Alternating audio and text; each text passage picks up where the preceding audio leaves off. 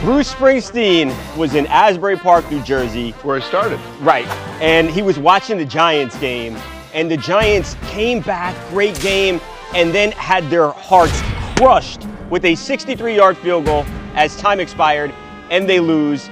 And Bruce is a big Giants fan. He's a Jersey guy, obviously, and look at his face. Look how upset Bruce Springsteen is. So what's the significance of this bar?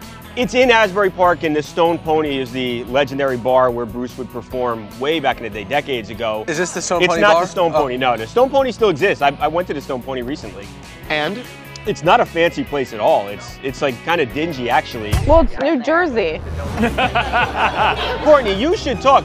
New Jersey is so much nicer. No, Columbus is so nice. You have no idea. There are nice areas of both. The Browns do have a better record than the Giants. Yeah, the Browns won. You guys lost. Okay. What? There's never been somebody who has made it and stayed in Ohio. That would be stupid. Nobody's ever done that. The next person to make it and stay in Ohio will be the first. People.